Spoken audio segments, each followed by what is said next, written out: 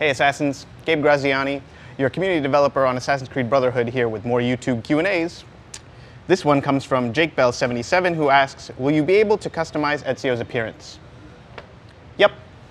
Next question. Oh, there's more.